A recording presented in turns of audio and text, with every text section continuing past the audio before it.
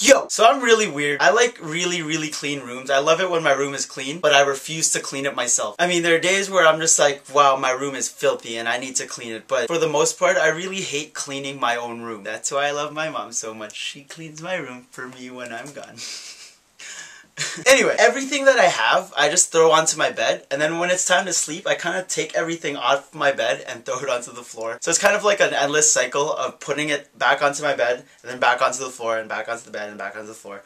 And it just kind of like accumulates more and more and more as the days go on, till about a day where I work really late and my parents are home, which is usually a Saturday or Sunday, and they ended up cleaning my room, which is really awesome. I really thank them for that, because I'm just too lazy and tired, and sometimes I just come home and I'm just like, I don't want to clean. But don't get me wrong, there are days where I do clean my own room, but, you know, it's very rare. If I'm working or something, if I'm doing homework or editing a video, the place I have to be in has to be clean. So that's another time where I'll clean my room. Sometimes I'll just take my laptop and go to a different room that's clean and edit there.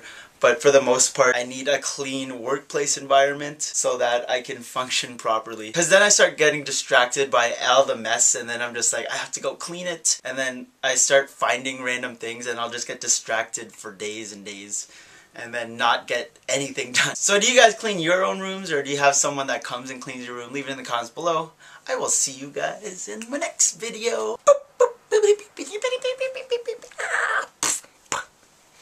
That was weird.